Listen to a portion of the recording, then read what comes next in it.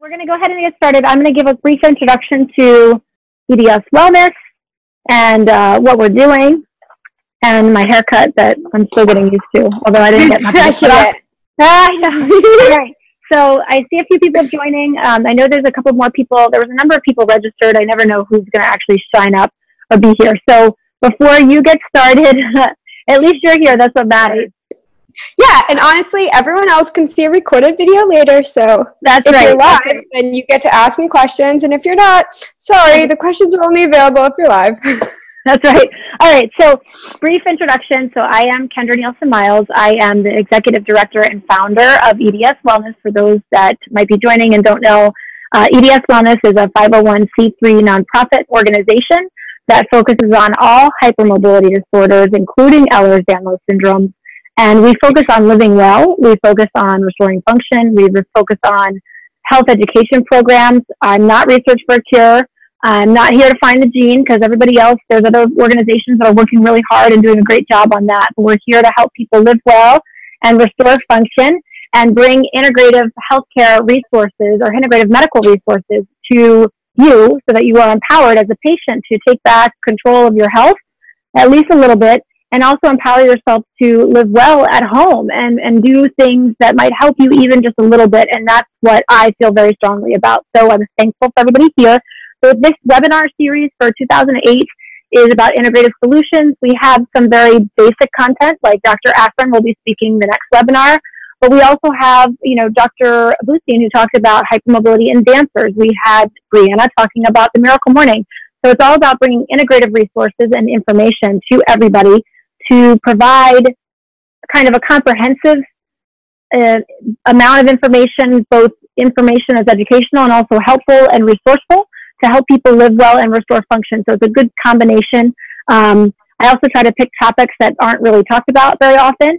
I feel really strongly about that. And so sometimes there might be something that might not be the biggest interest to everybody, but that's okay with me. I feel that even if it just helps one person, even just a little bit, again, like I said, even just improve their life a little bit, empower them a little bit, that's worth it to me. So that's why we're here with Brianna. Brianna is a very good friend of mine. She has been instrumental in supporting EDS Wellness from a very good friend standpoint, keeping me going, being my cheerleader in many ways.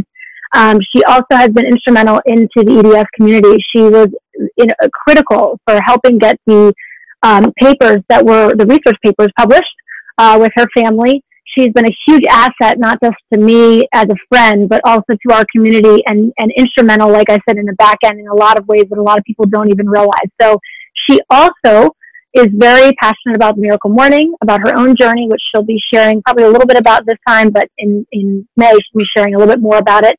And she is going to talk about the Miracle Morning and why it's so great and how she's friends with Hal Elrod, and a little bit about the book that she talked about, that she published, the coloring book, but again, that's for next month. But this webinar is really about the intro to the Miracle Morning and what is it, how to do it, how to incorporate it in your life, and how it can help you. So Brianna, thank you very much for being here. I call her Rocket Ship. and she was just with me last week too.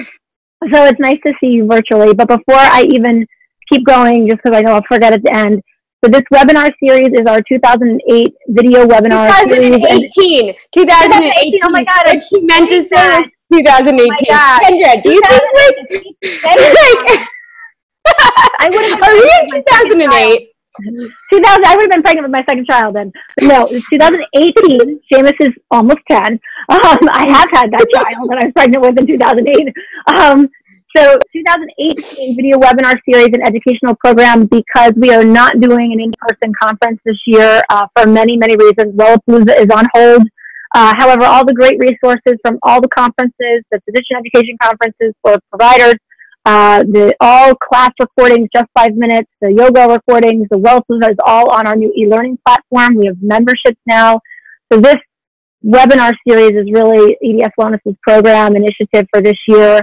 It's focusing on what I can do financially to help things keep going and to give back. But just keep in mind that there are 2 webinars scheduled a month. We're working on the rest of the schedule for the rest of the year, but next month will be Dr. Afrin Brianna will be back with possibly a special guest in May talking about some other things, and Dr. Chiaramonte. Definitely with a special guest. Yes, definitely. Dr. Chiaramonte is going to be talking about parenting in EDS in the summer. Dr. Dempsey, who works with Dr. Afrin, is going to be in the summer. We're also going to have a child psychologist. There's a lot of different topics that we have coming up in the webinar series. They're not all broadcasted or shared just yet, but they are scheduled. We're just hammering out the title and exact dates. So be on the lookout for that. So with that, Brianna, thank you for being here. Please make sure that you give an introduction to yourself and for those that are here, and tell them exactly what you're going to be focusing on today versus the webinar in May for EDS Awareness Month. And then I'm going to actually shut off my microphone and video while you are doing your...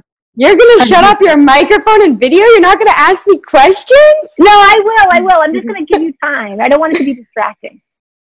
All right, but I will. Of course I'll interject. I always interject if I need to. Okay, so well, hi everyone in EDS Wellness. I'm Brianna Greenspan, and some people call me a chronic illness advocate. Some people call me a chronic illness researcher. I published a study on connective tissue disorders a couple of years ago and started working in the chronic illness field, really kind of helping people to figure out resources and tools that could help them on their journey so that they didn't look and feel horrible all the time. And so a lot of that has led me to people like Kendra and Hal Elrod and others who are doing amazing things, whether it's incorporating rituals or habits or tools into their day or advocacy, etc. And so I'm super grateful to be here. I met Kendra a few years ago when I was a big advocate working at Cedars-Sinai Hospital, working with patients with connective tissue disorders, kind of giving them wellness plans and figuring out like what are the next steps once you've been diagnosed with a connective tissue disorder. How do you actually, take hold of your life and make yourself feel better and do it with a smile on your face. And one day, Kendra actually found me on the internet and reached out and asked me if I would write a story. Instagram. Found me on Instagram. That's right. I asked you to be in the Dr. Bree 1111. So she asked me to be in Our Stories of Strength, a book that she published, which is basically like a collaboration of lots of different people with Ehlers-Danlos syndrome, sharing their journey, whether it's like one pivotal moment of their journey or like their whole journey as a whole. And it's very much like Chicken Soup for the Soul, but for Ehlers-Danlos patients. So I was really excited about that opportunity. I shared 2 stories, which were both pivotal for me and actually kind of weird because when I think about them today, they're 2 things that are like a blip on the radar in comparison to what I've accomplished at this moment, but like were a huge deal at the time. So I'm really excited that there's actually like a document, like some documentation of that journey for me. I shared one story about swimming 100 laps in a pool. So I don't know if any of you have ever swum a lap, let alone 100 laps. But very shortly into my aquatherapy journey, somebody challenged me to use the pool in ways that would help strengthen my muscles and joints. And that was always a really big challenge for me. We did a lot of very specific exercises, but swimming in any capacity was very difficult. My shoulders would dislocate constantly, and I didn't really understand how to move my body in a coordinated way. And so one day I told myself that I was going to figure out how to tighten some weak joints that I had with swimming, and that I was going to swim 100 laps.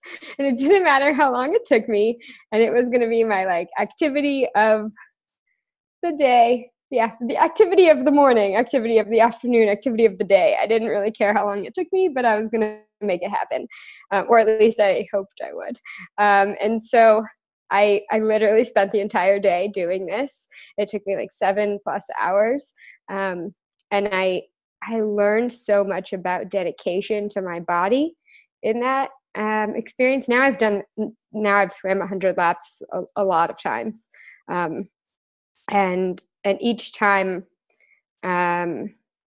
is so interesting to me because I remember the times when I couldn't really swim or I couldn't really be in a pool. It hurt to move. And so I'm constantly finding new things to push myself. And this Journey to 100 laps was one of the ways. So I wrote about that. And then I wrote a story about conquering Joshua Tree. I was going to say climbing Joshua Tree. Yay! I'm so proud. I can't even. So about 11 years ago, I had an L5-S1 fusion surgery and I lost the ability to walk. It was incredibly challenging. My parents actually pulled me out of school and put me in a 378-hour therapy program where I learned to walk, talk, see, hear, and breathe all at the same time, which was a really interesting experience. I did 9 hours